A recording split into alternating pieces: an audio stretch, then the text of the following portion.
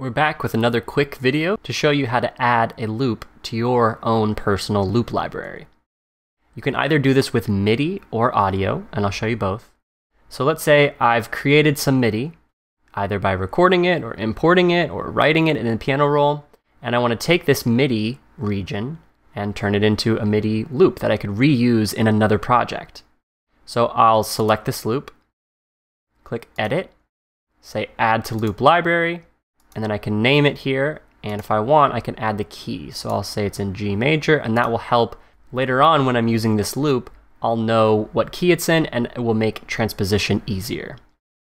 I'm not going to select one shot, because this is not a one shot. One shot is something that's not loopable, like it would be one sound. As you can see here, maybe one kick drum or snare drum or one sample. This is a phrase that could be repeated, so it's a true loop, so not a one shot. And that's it. Click Add Loop.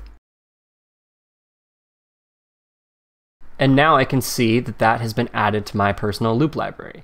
The way that you get to this is you can clear out your Loops tab and click My Loops, and then you'll see your own loop library here. I can also add an audio file or an audio region to my loop library. So here I have a little drum clip.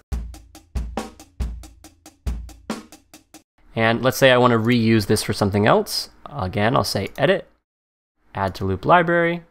I can change the name if I want to.